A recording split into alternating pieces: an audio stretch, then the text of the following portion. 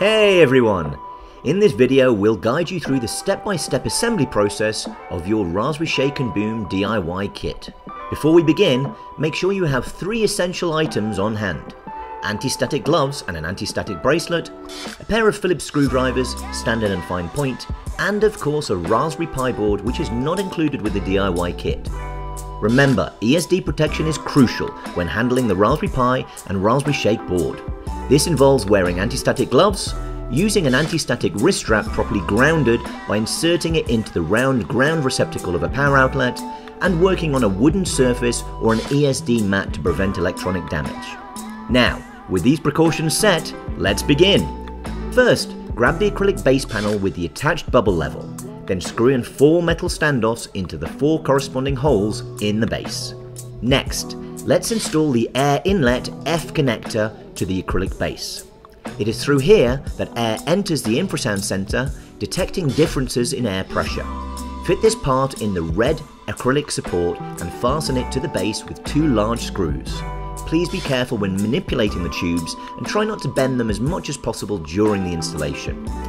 Now, take your Raspberry Pi board and insert the provided microSD card into the designated slot, ensuring the card's connections face downwards and the writing on the card faces outwards.